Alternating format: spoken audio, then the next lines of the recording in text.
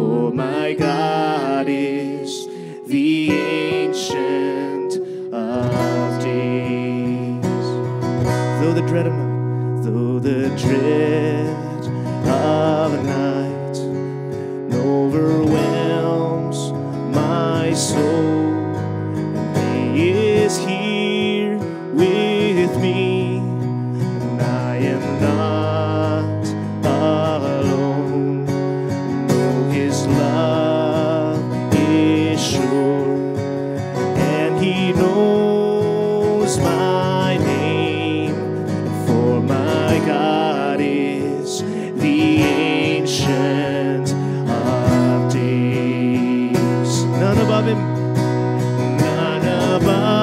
above him, none before him, and all of time in his hands. And for his throne it shall remain and ever stand. All the power, all the glory, all the power and all the glory, I will trust in his name. And for my God is the Ancient of Days. And though I may not see what the future brings, and I will watch and wait for the Savior King, then my joy complete, standing face to face in the presence of the Ancient of Days.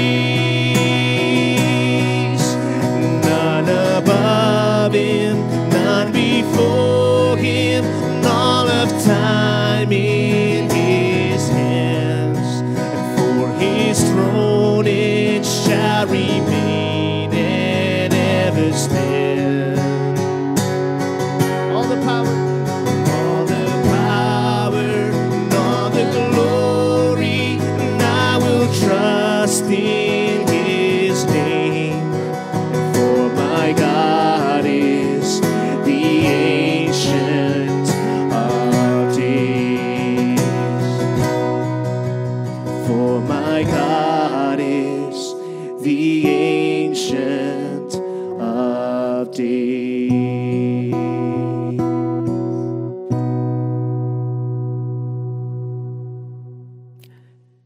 Please join me as we read aloud together our call to worship.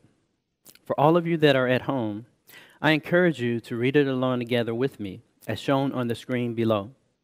Please read together with me. Blessed be the God and Father of our Lord Jesus Christ. According to his great mercy, he has caused us to be born again to a living hope through the resurrection of Jesus Christ from the dead, to an inheritance that is imperishable, undefiled, and unfading, kept in heaven for you, who by God's power are being guarded through faith for a salvation ready to be revealed in the last time. In this you rejoice, though now for a little while, if necessary, you have been grieved by various trials, so that the tested genuineness of your faith, more precious than gold that perishes, though it is tested by fire, may be found to result in the praise and glory and honor at the revelation of the Lord Jesus Christ. So Peter begins our call to worship today by highlighting the great mercy of God towards Christians. And God's great mercy to Christians is demonstrated in the reality of their new birth, their regeneration. They're being born again and transformed from a state of darkness to a state of death and life.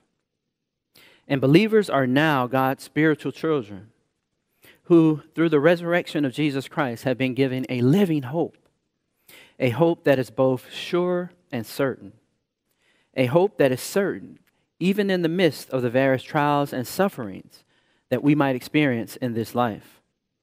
And the certainty of our hope lies in the fact that it is an eternal hope, a hope that Peter describes as an inheritance that is imperishable, undefiled, and unfading, kept in heaven for you, for believers of every age.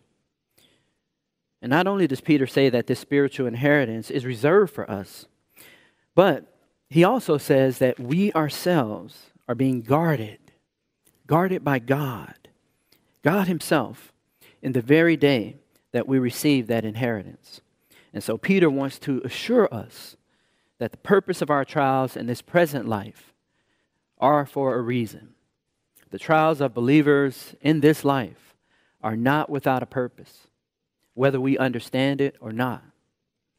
And the reason that Peter gives us for our trials in our passage this morning is so that the genuineness of our faith might be demonstrated, resulting in praise, glory, and honor at the revelation of Jesus Christ. And so the goal, God's goal, in all of our trials, in the trials of believers, is to confirm the genuineness of our faith. And He does so by exposing us to a variety of trials. And so Peter wants Christians to be comforted, knowing that God not only purposes the specific kind of trials that they experience in this life, but He also purposes the length and duration of all of our trials as well. And Peter tells us in verse 6 then to rejoice because our trials are only for a little while, especially in light of eternity. And since we know that God has a purpose for everything that we experience in this life as Christians, Peter, in our confession of sin today, tells us just how we should respond in our times of trial. Let's read aloud together our confession of sin, taken from 1 Peter chapter 1, verses 14 and 15. Let's read together. As obedient children, do not be conformed to the passions of your former ignorance, but as He who called you is holy, you also be holy in all your conduct. Let us now go to the Lord and confess our sins, that we might find forgiveness. Hear now, Father, our silent prayers of confession.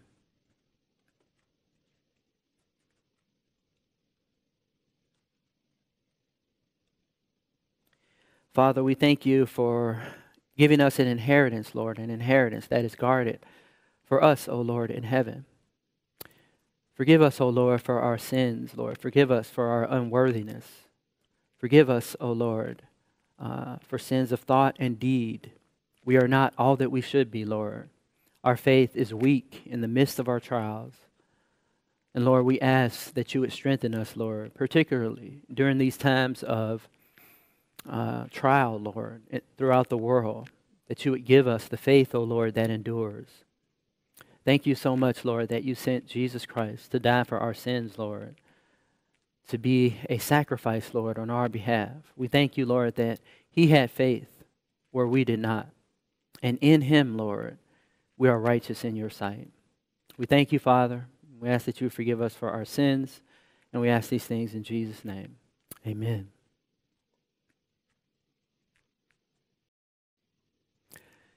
You know, our assurance of pardon today comes from 1 Peter. And it reminds us once again of God's great mercy to us in regeneration. A mercy that has not only transformed our hearts, but has also transformed our actions as well. And through His great mercy, Christians, believers, have now become God's very own chosen people, a special people, a people that are united in spirit and in truth, a brotherhood made up of believers of every age, race, and nationality. Christian, hear now your assurance of pardon that comes from 1 Peter chapter 2, verses 9 and 10. But you are a chosen race, a royal priesthood, a holy nation, a people for His own possession, that you may proclaim the excellencies of Him who called you out of darkness and into His marvelous light. Once you were not a people, but now you are God's people. Once you had not received mercy, but now you have received mercy.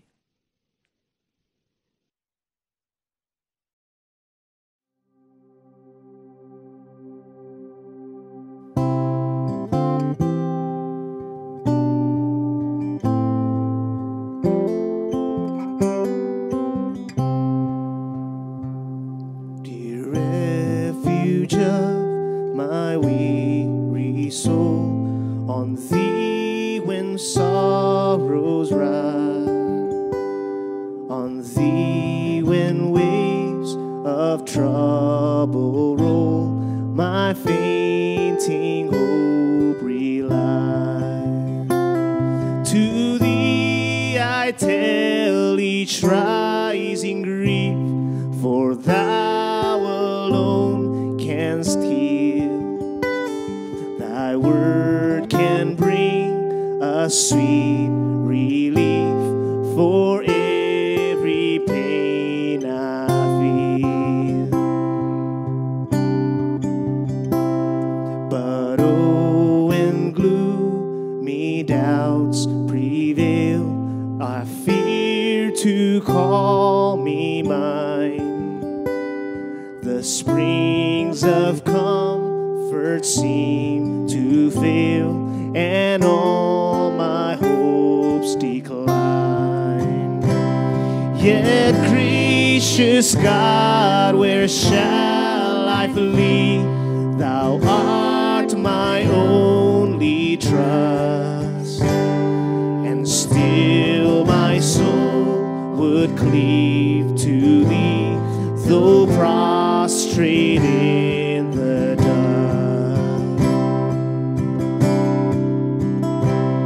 Hast thou not bid me seek thy face, and shall I seek in vain? And can the ear of sovereign grace be deaf when I complain? No, still the ear of sovereign grace attends the mourner's prayer. Oh, may I ever find access to breathe my sorrows there. Thy mercy seat is open still. Here let my soul retreat. With humble hope attend thy will, and wait beneath thy feet. Thy mercy seat is open still. Here let my soul retreat.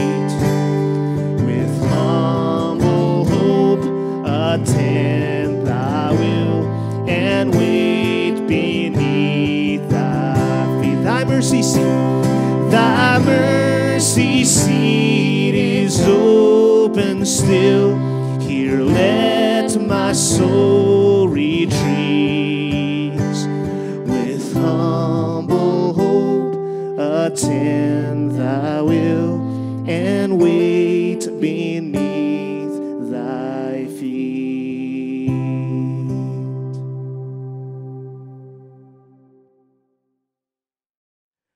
Our statement of faith today comes from the Heidelberg Catechism, questions 27 and 28. I'll read the questions, and we'll read aloud the answers together. Question 27. What do you understand by the providence of God?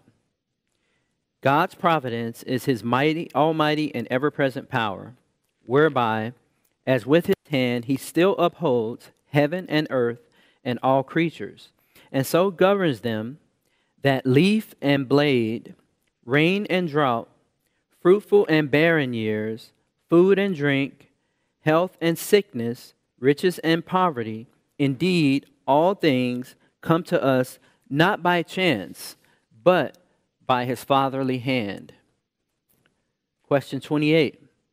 What does it benefit us to know that God has created all things and still upholds them by his providence? Answer. We can be patient in adversity, thankful in prosperity, and with a view to the future, we can have a firm confidence in our faithful God and Father, that no creature shall separate us from his love. For all creatures are so completely in his hand that without his will they cannot so much as move.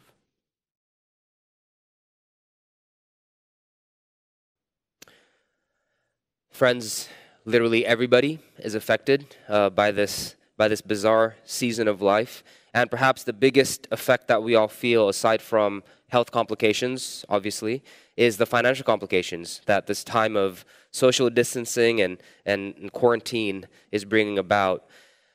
So, Christian, my encouragement to you is to use much wisdom and and find out how it is God's called you to continue to give to your local church in this time. The amount may change, it may not change. I don't know your situation. I don't know what faithfulness looks like specifically for you, but I do want to encourage you to continually support and sustain your local church as best as you can, so that it can survive this hard season and continue God's work of preaching God's word to the world, and also preaching God's word into the hearts of its members. And also, as I said last week, if you're not a member at CCC and you're a member at another church, then don't feel obligated to give to us. But you should, I think, try your best to continue to give to your local church, whatever church that may be, so that you can support and sustain their work, not only during this hard season, but also after this season. But if you are a member at CCC, then I do want to encourage you to, again, as best as you can, to sustain God's work here through this local body by continuing your giving and your tithes to this church. Okay, before I move on into our sermon, let me close this time through a prayer of intercession. Please pray with me. Father, we come to you and we try our best to lift up our eyes to Calvary and calm our anxieties, not knowing what the future holds, but yet we know that you hold the future. And we know that if the gospel is true, you have a glorious future in mind, no matter how hard and difficult the road there may be. And we pray that you remind us of the eternal truths as it is revealed in your holy word. And now as we preach it, and as we study it, and as we sing it, and as we recite it, it would seep deeper and deeper into our hearts, comforting us, not through finite ways that can disappear today or tomorrow, but eternally. Let us have a taste of that eternal peace now, if you would give us that mercy. And Father, we pray for other churches in the city, that you'd also sustain them, that you, through their local members, would continue to help them continue their work, and that they would come out of this season of life at least surviving. And Father, we pray also for the city and this country and this world and the health that we desperately need. I pray that a vaccine may come about. I pray that countries would get over the curb quickly. I pray that not many more fatalities and health complications and financial hardships and other things would result from this. I pray for all those who are struggling in many ways because of this quarantine, that you would be with them, and that you would have an extra dose of mercy and grace upon them. And Father, I pray ultimately that those who claim to be yours, that those who believe in the gospel, those who've received Christ as Lord and Savior, I pray that you would strengthen them, give them a power and an assurance and a shalom that goes beyond the situation in which they're in now. Only you can grant us that.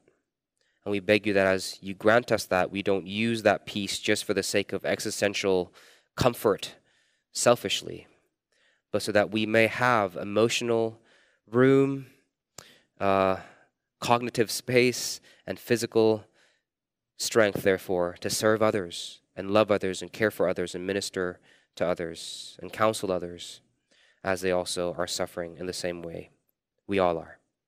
Pray for the government of the city, that they would, and of this country, that they would lead us through this time wisely, committing to their vows to serve those who they have promised to serve when they took office. Give us comfort, give us peace. And Father, we pray in the way that you have taught your disciples to pray as we end this time of intercessory prayer. Our Father, who art in heaven, hallowed be thy name. Thy kingdom come, thy will be done, on earth as it is in heaven. Give us this day our daily bread, and forgive us our debts, as we also have forgiven our debtors. And lead us not into temptation, but deliver us from evil. For thine is the kingdom, the power, and the glory, forever and ever. Amen.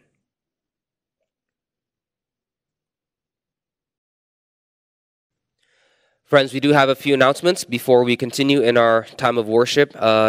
Children's ministry, I know it's been on pause for the past 2 weeks, but we are wanting to do something for our families and for the children in our congregation. So parents, check your WhatsApps, check your emails. You're going to be hearing from our children's ministry staff, if you're a parent and you're a member at CCC, about how we're going to do this. It's going to include a fun video about the Bible or about a particular book of the Bible, and then also going to be questions for you to discuss with your children about the video. And it's going to be sent out to you either Thursday or Friday or Saturday of the week for you to then use on Sunday to lead your children and your family in worshiping God as well. So keep an eye out for that. Second announcement is that we do have our mercy ministry efforts active in this time, and a lot of it is relief funding, where we're helping organizations that in the front lines in the city trying to fight this pandemic. We're partnering with two organizations specifically, and one of them supplies masks for frontline medical workers to help them during this crisis so that they can continue to help others. We've been able to provide over 800 masks for various hospitals, and thank God for the help and for you guys supporting through that. At this time, that organization is no longer taking any more donations because they're focusing on distribution. But the other one, the account number and the name will be on the screen below. The other one, Care for Indonesia, they're also supplying medical supplies, masks, and things like that to hospitals and to other places that need it. And they are still taking donations at this time. CCC is going to continue to give from our institution to them, but we also want to encourage you, our members, or anyone that's listening to this video, to continue to give or start giving to Care for Indonesia as they provide healthcare supplies for the medical workers and for hospitals throughout Indonesia to help those who are in need. And again, the bank account and information will be on the screen below you. Last announcement is that the ministry staff at CCC is going to provide daily devotions, and it's going to be provided and posted on YouTube daily, every morning, about 10-minute devotion that one of our ministry staff will be rotating doing that, so that hopefully our members and anybody who wants to partake in it will be blessed by God's word 10 to 15 minutes every day in the morning. So please be on the lookout for that. And actually, I do have one more announcement. If you are a member at CCC and you are experiencing a particular need or help, we do have an ability to see if we can help, whether that's financial or anything else. If you do find yourself in that situation during this confusing time, please contact the church, email us, go to our website, contact one of the staff, your community group leaders, and they'll be able to get you connected to the people necessary for us to be able to help our members who are in need. Okay, let me go ahead and read our scripture for today. Take it from Job chapter 1, verses 1 to 12, and then we're going to move on to our sermon. Originally, we were going to do the book of Romans, but we're choosing to do Job for the next few weeks, and I think because it's relevant, especially for a time like this. So let me read Job chapter 1, verses 1 to 12, and then we will continue in our sermon. Job chapter 1, verses 1 to 12. This is the word of God. There was a man in the land of Uz whose name was Job, and that man was blameless and upright, one who feared God and turned away from evil. There were born to him 7 sons and 3 daughters. He possessed 7,000 sheep, 3,000 camels, 500 yoke of oxen, and 500 female donkeys, and very many servants, so that this man was the greatest of all the people of the East. His sons used to go and hold a feast in the house of each one of his day, and they would send and invite their 3 sisters to eat and drink with them.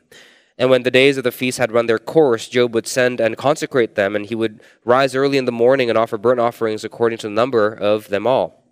For Job said, "It may be that my children have sinned and cursed God in their hearts." Thus Job did continually. There was a day when the sons of God came to present themselves before the Lord, and Satan also came among them. The Lord said to Satan, "From where have you come?" Satan answered the Lord and said, "From going to and fro on the earth, and from walking up and down on it." And the Lord said to Satan, "Have you considered my servant Job, that there is none like him on the earth, a blameless and upright man, who fears God and turns away from evil?" Then Satan answered the Lord and said, "Does Job fear God for no reason? Have you not put a hedge around him and his house and all that he has on every side? You have blessed the work of his hands, and his possessions have increased in the land.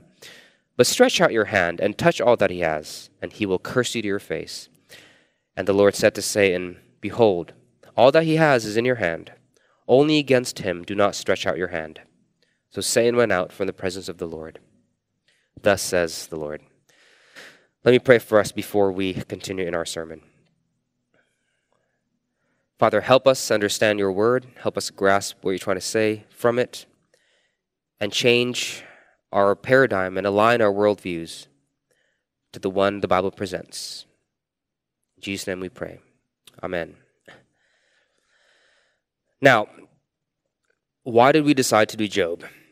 Well, of course, Job and every other book in the Bible, it's relevant in all times and all seasons, but particularly we feel its relevance is felt even more so now, in the season that we're in now, as it addresses, I think, a lot of the questions that a lot of us may be having right now. And depending on where you're coming from, the questions may vary.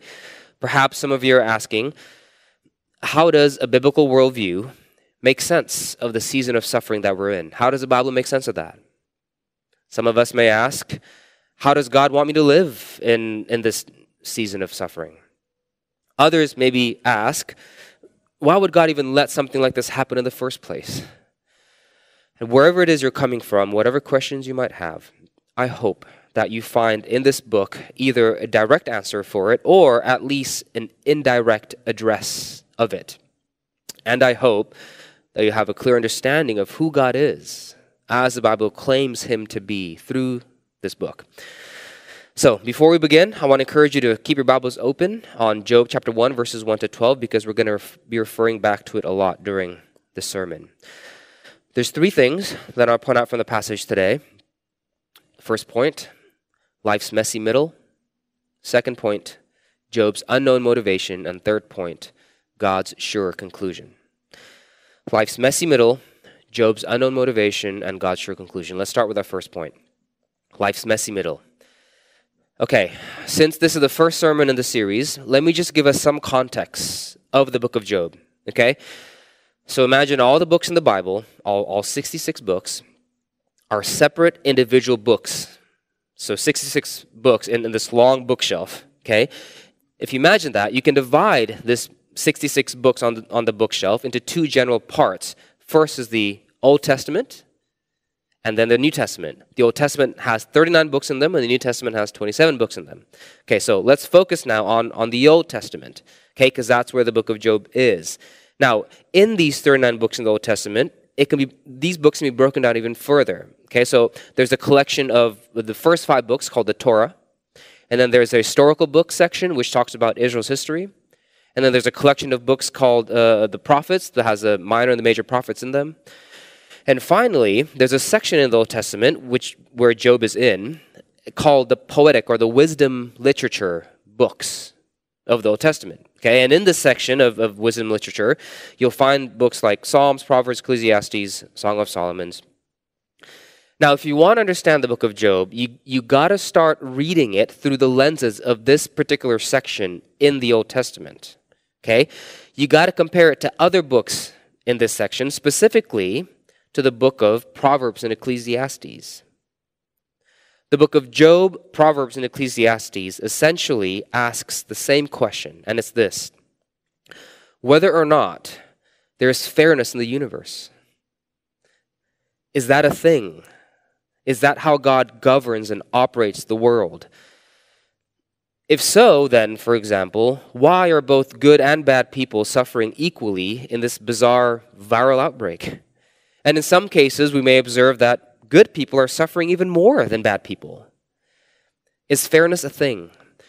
Now, the book of Proverbs seems to take a more simpler perspective on this question, and the book of Proverbs simply says, yes, it is. Fairness is a thing, right? If you read the book of Proverbs, you'll quickly see that it repeats over and over again, the wise or the righteous, they prosper, and the foolish and the unrighteous, they suffer.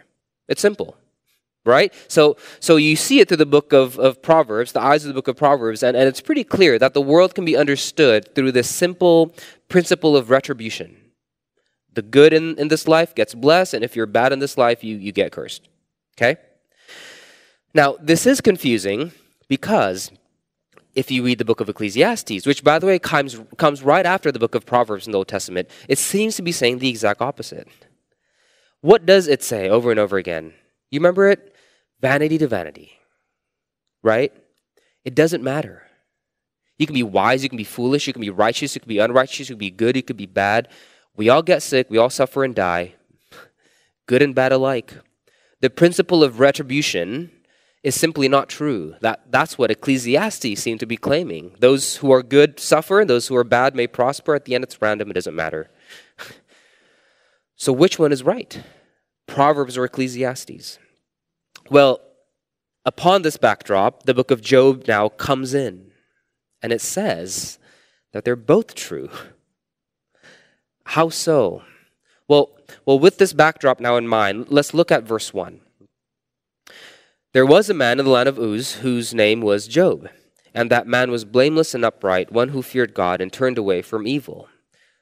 So here we see what? A good man, a righteous man, a blameless man, right? And was he suffering or was he prospering in the beginning of the book? He was prospering. Look at verses 2 and 3 of our passage. He had what? 7 sons and 3 daughters. That's 10 children. 10 in Hebrew literature is a number that represents perfection and wholeness, right? It's a nice whole number. And then look at the number of animals that he has. 7,000 sheep and 3,000 camels. That's 10,000 sheep and camels. That's another nice whole round number. 500 oxen and 500 female donkeys. That's 1,000 oxen and female donkeys. That's another whole round number. Of course, it's not making the claim that he has these amount of animals at every single time. It's trying to present to you that Job, the good man, the righteous man Job, was blessed by God with prosperity. His life was whole.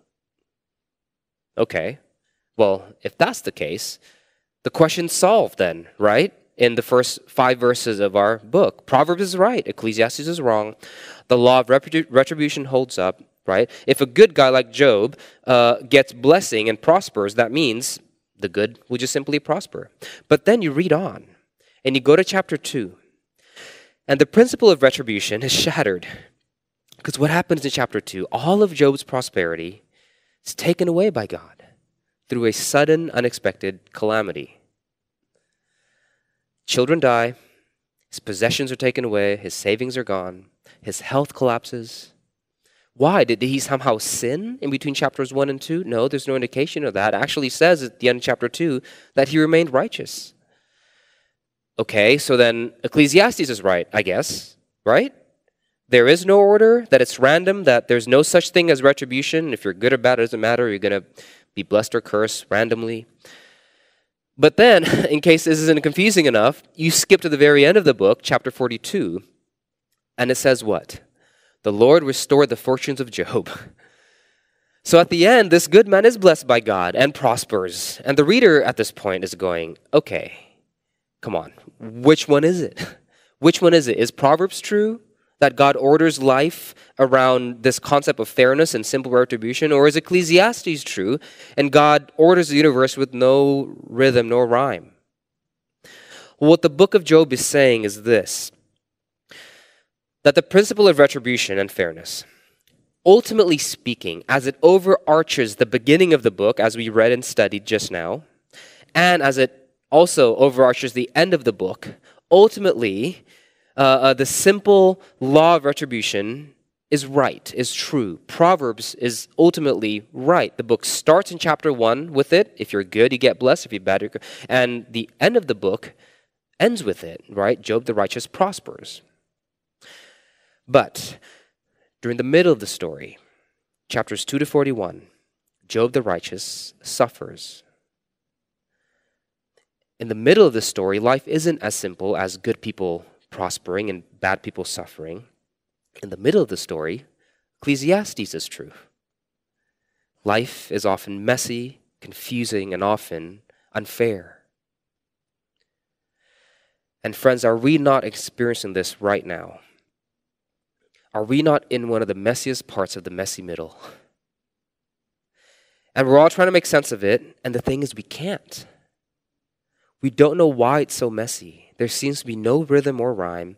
And not even the book of Job gives us a formula explanation of why the middle is so messy. It instead affirms that during this messy middle, we're never going to truly comprehend it, at least not now.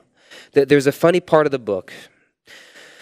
When Job, he was in the messy middle, And he does eventually lose it a little bit, and he starts accusing God of injustice, saying, this is unfair, explain to me why this is happening, answer me. And God does answer back in chapter 40, and he says something really weird.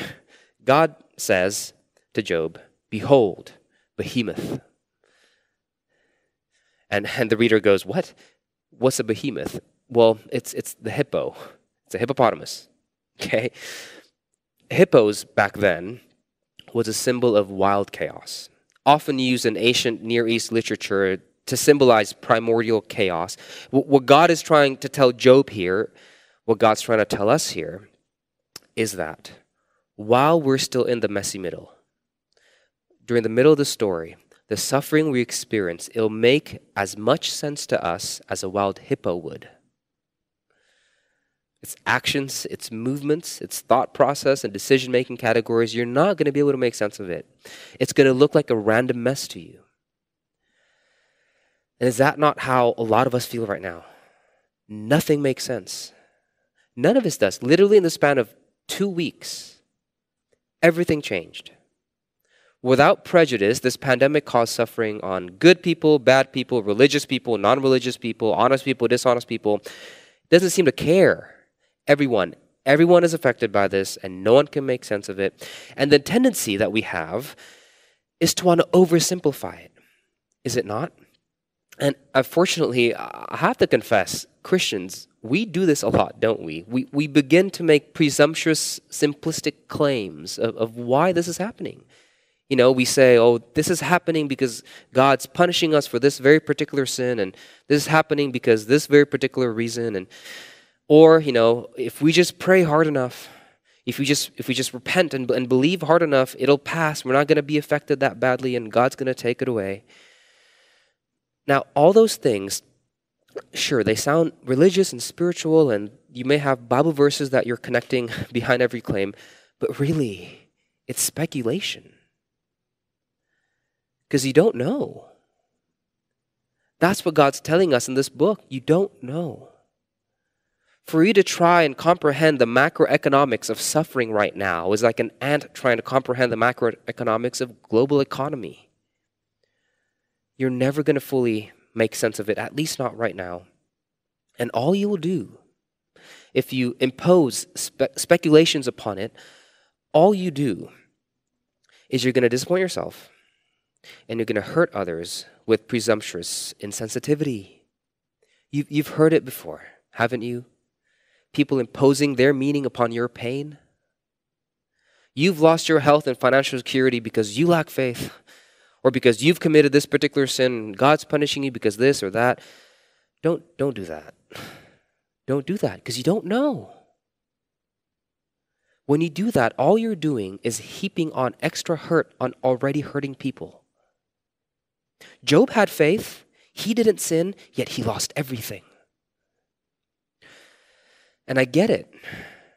I get the temptation to come up with speculative formulas because it gives us a sense of control in an uncontrollable situation, does it not? Especially in times like this, to have some sort of sense of control and to make sense of it, it's a very desirable thing. But the book of Job doesn't give us a formula to control the messy middle. It gives us something better. It gives us a peek behind the curtains, and it shows us that in the midst of the messiness in the middle, it was never out of control in the first place. It was never out of control in the first place. Look at verse 6. What do we see? Someone's still in control. In verse 6, you see God sitting confidently on his throne. Let's read verse 6. Now, there was a day when the sons of God, angels there, came to present themselves before the Lord, and Satan also came among them. See the picture here? He's not in panic.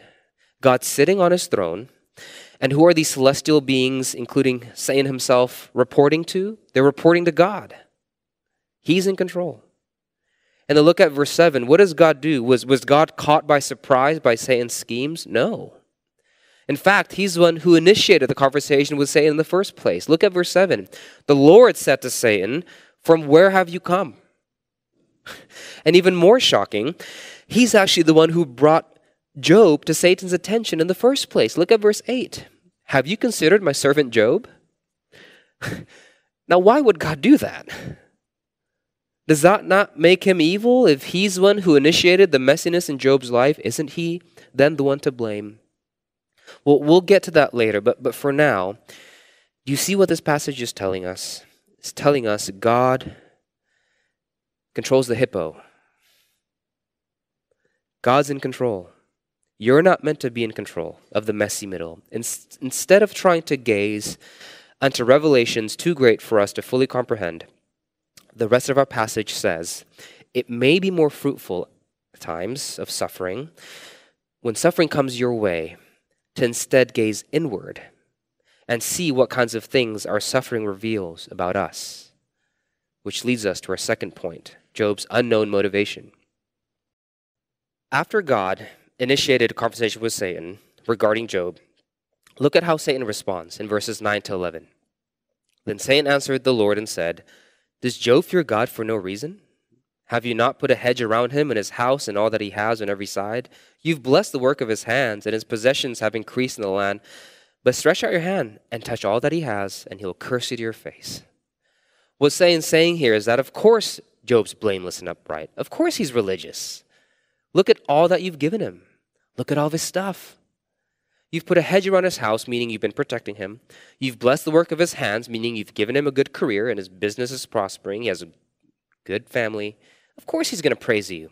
What Satan's doing here is that he's claiming that Job is only religious because God's made him prosper. In other words, Satan's saying Job isn't religious because he loves God. Job is religious because he loves himself. In Indonesian, the word there is modus. Go ahead, God. Take it all away, Satan says in verse 11. Take away all of his comforts. Take away his career. Take away his money. Take away his health. Take away his freedom to leave the house whenever he wants. Take away his toilet paper. Take away his savings. Take away every material blessing you've ever given him. Watch.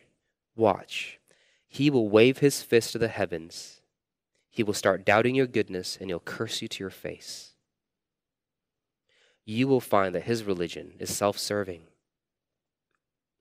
What verses 9 to 11 of our passage tells us is that we may not be able to study the hidden realities behind our sufferings, but our sufferings will help reveal the hidden realities in our own lives.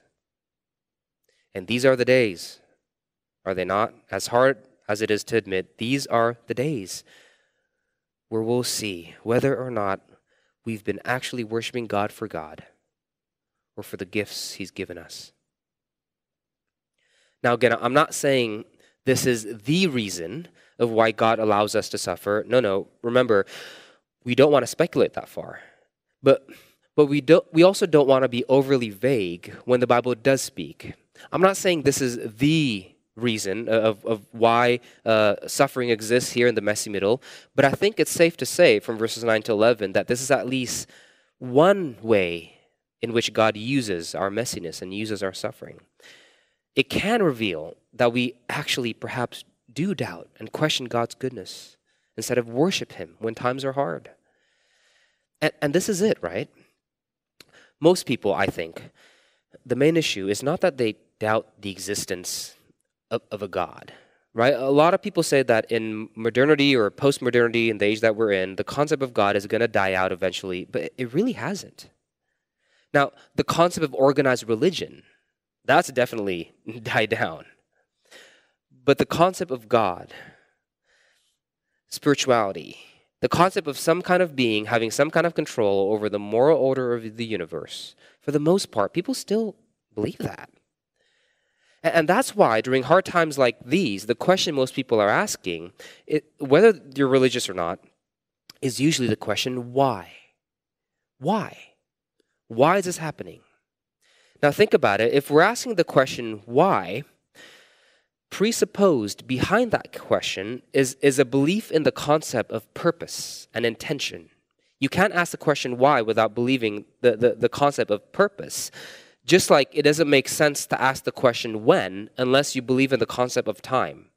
Or it doesn't make sense to ask the question where unless you believe in the concept of space.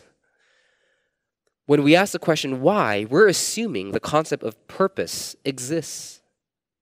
Now, okay, if the concept of purpose or intention exists, the deeper question is, who's purposing it? And what are the intentions behind that purpose? And that's why what gets put on the chopping block most in times like these is not God's ability to take away suffering, but it's his intentions of why it's here in the first place. And we doubt his goodness. And it's hard not to ask that question, right? Because he really is, in a real way, behind them if he exists. Look at verse 12. Most people want to relieve God of responsibility for Job's suffering by saying, oh, God didn't do that, Satan did that. But if you read the passage, it clearly doesn't let God off the hook that easily. Look at verse 12. Who gave the orders? And the Lord said to Satan, behold, all that he has is in your hand. Go ahead. I give you permission to do it. Only against him do not stretch out your hand. So Satan went out from the presence of the Lord only after he's been given permission to do so. And I get that. We read this and we go, and you're asking me to trust this guy? He gave the orders. He let the hippo loose. How can I trust his intentions? And friends, that's where we must not judge this story while we're still in the middle of the book. The last chapter of Job correlates with the first chapter of Job that we're studying right now, in that they both make sense. At the end, goodness is rewarded with goodness and evil is shunned. Job, the righteous, although he did go through a messy middle, ultimately at the end is blessed and justice prevails. What the book of Job asks us to do is to not judge God too quickly while we're still in the messy middle, but wait till the end, which leads us to our last point, God's sure conclusion. Okay, if you read the end of the book of Job, chapter 42, you'll see that life there kind of makes sense again. At the end, Job, the righteous, is blessed, so the principle of retribution ultimately does stand. And if you read the last chapter of the book, it actually specifically says that Job at the end has even more blessings having gone through the messy middle compared to if he never went through it in the first place. And some of us may ask, well, I'm glad, Job remained righteous and sinless through the messy middle, and I'm glad that because he remained righteous, he was rewarded at the end. I'm happy for him. I really am. But what about those, some of us may ask, what about those of us who fell into sin during the messy middle, like me? What about us who did not stay obedient to God? What about those who couldn't take the mess and doubted God's goodness, questioned his intentions? What about us who responded to pain and suffering in ways that are against his will? And even perhaps, what about us who did curse him to his face and fail to believe he is good in the midst of all this? What about us? Well, it's interesting to see that actually Job was one of us. He too sinned during the messy middle in chapters 3 to 41. It got too much for him. If you read the book, he did eventually question God. He questioned God's justice. He questioned God's goodness, to where God even rebukes him in chapter 38, saying, "Who are you to question me?" Job sinned in the messy middle. So then, how can Job be blessed in the end? If good is rewarded and sin is punished, then shouldn't Job, who sinned, be punished? In fact, shouldn't we all be punished? Who here can say they've worshipped God for God, utterly, unwaveringly, completely, sincerely, purely, throughout the messy middle? So how did retribution escape sinful Job? Where did God's justice go? Who can claim utter purity and worship God in the middle of the suffering? Where is our retribution going to go? Is it going to go to us? Who can do this? Who can remain pure? No one, the Bible says, no one, except for one man. In the Bible, there was one person who was able to go through the messy middle, but yet remain sinless through it all. See, Job had his possessions taken away from him, and like us, he doubted God's goodness. But this man had his possessions taken away, and yet he said to God, "Let your will be done." He never doubted him. Job had his honor taken away, and like us, we question God's fairness. But yet this man was mocked and crucified by a whole nation. Yet he was still able to pray to God, saying, "Forgive them, for they don't know what they're doing." See, it's interesting. Look at the last verse of our passage, verse 12. And what you see there is God still holding back the full weight of messiness from Job. God gave permission to Satan to do the worst to Job, but only against him do not stretch out your hand, meaning don't go all the way to killing him. But upon Jesus Christ, God didn't hold back at all. He heaped all of his wrath upon him, the point of death, even death on a cross. Why do people like us who sin in the messy middle, how can people like us who sin in the messy middle escape judgment? And why do we have hope like Job in the end? Because the only person who did not sin in the messy middle, the Bible says, took all of our judgment upon himself. Now again, I don't want to fall into the mistake of being too speculative, of giving us information that the Bible doesn't tell us. I'm not saying this is the only reason for this mess. But again, I also don't want to be vague when the Bible does give us information. And on this point, I think the Bible does give us information that at least this is one way, if not the chief purpose of this mess. So that in and through it, God can show us at the end who he is and who we are in a way that we would have never grasped unless the messy middle existed. You read the last book of the Bible, the book of Revelation, you know what's waiting there for you, Christian, at the end of this mess? Not a detached God, unharmed by suffering, waiting for you in his comfortable chair, waving around the ticket of salvation for you to purchase with your own religiosity. You know what you find there? What's waiting there for you is a slain lamb whose body has been destroyed by the messy middle, bearing eternally the wounds of the cross upon his body. Why? Because he's pursued you to the depth of the mess himself. One of the ways in which God uses this mess is by displaying through it the cross, a public display of his love for you, and a public display of your worth. A display that would never have existed unless the messy middle did. A love proven to you not just by mere words, but through actual sacrifice. And Job says at the end of this book, after going through the messy middle, holding on to God, says this: "I'd heard of you by the hearing of the ear, but now my eye sees you." I'm not speculating and saying this is the only use of the mess, but it is, the Bible says, one of its uses, if not the main use of it. The cross. Are there still questions unanswered? Of course, of course. Am I tempted to speculate or question God's intentions at this time? Absolutely. But if the cross is true, then, as a preacher once said, then it proves that the God of the Bible is powerful enough to cause something to become much more beautiful, having once been broken, compared to if it was never broken in the first place. Because he used even the terrible cross to save sinners like us. And now, trusting in Christ and his cross, we can await the day when we see the beauty behind the pain revealed. And we can partake and hope in partaking in this. Why? Not because we've earned the right to do so by our own behavior and religiosity in the messy middle. We can have hope in this because God has launched himself to the middle of our mess and died on a cross and guarantees us the beauties to come as he take upon himself the ugliness we deserve. This is why the Christian can worship God for God and no longer playing barter with him. He's given you his life. What else is there left to give? Will you receive it? Will you trust him? I don't know where you're coming from.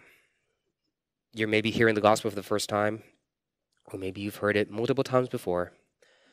wherever it is you're coming from, I pray that through this you may not only hear with your ears, but truly like Job, see with your eyes. See the cross, the God that uses suffering to make everything more beautiful. Will you receive him? Let's pray. Father, helpless we are in times like these. And although we don't have a full picture of the macroeconomics of suffering in this messy middle, I pray that the answers you do give us in the Bible, we hold on to. That somehow you're using this to make all things more beautiful, having once been broken, compared to if it was never broken in the first place. I don't get how, I don't get why. And to be honest, right now, it's hard for me to see how that justifies it. But I know that truth is not found in my own insides. Truth is not ultimately found in my gut, in my own inclinations and subjective perspective. Help me, help us hold on to the truth revealed from above as found in your word. And you're saying that you will make it all right, and that you will one day help us make sense of it and partake in the beauties behind the pain, not because we deserve it, but because you, the ultimate beauty, has come down and took upon our worst pain upon yourself and died in the messy middle in our stead. In this cross, in this gospel, in this Savior alone, we trust and place all our hopes as we live faithfully in this mess. In Jesus' name we pray. Amen.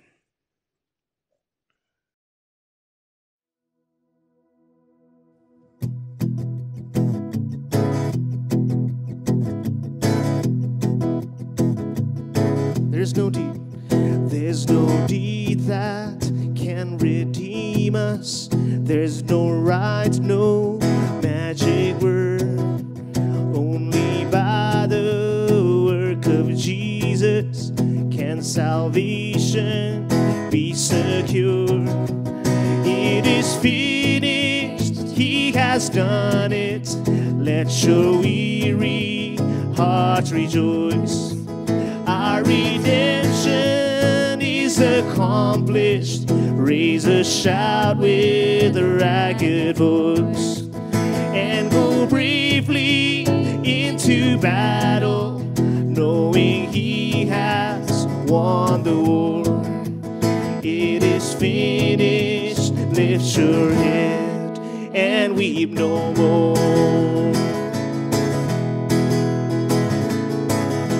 There's no sacrifice to offer. There's no sacrifice to offer. There's no penance to complete.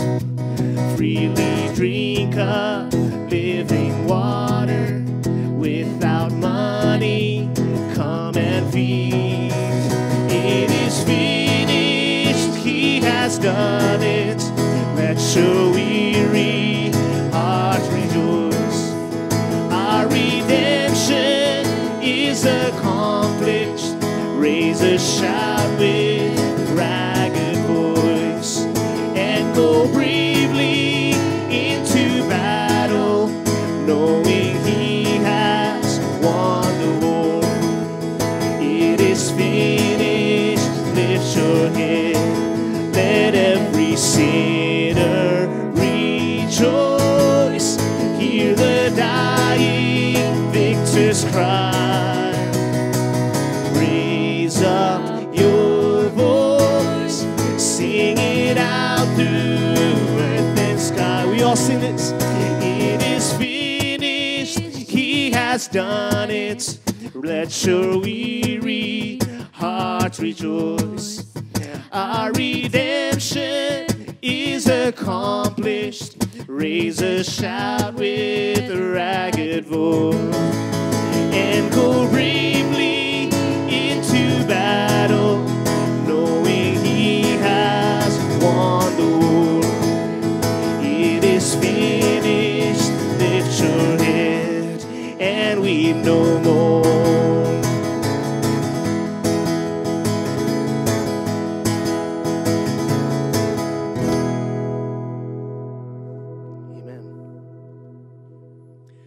Friends, I pray that God's word encouraged you. I pray that God's word helped you.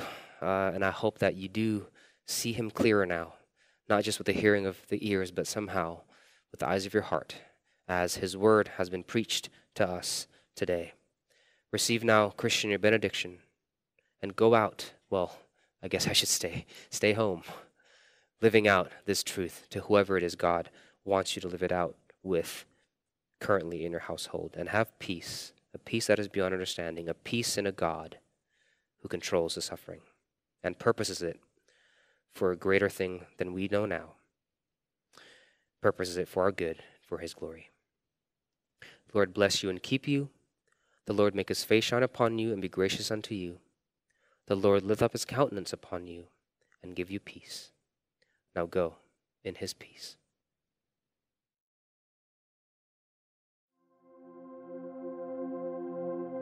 Praise God, from whom all blessings flow. Praise him, all creatures here below. Praise him above, ye heavenly hosts. Praise Father, Son, and Holy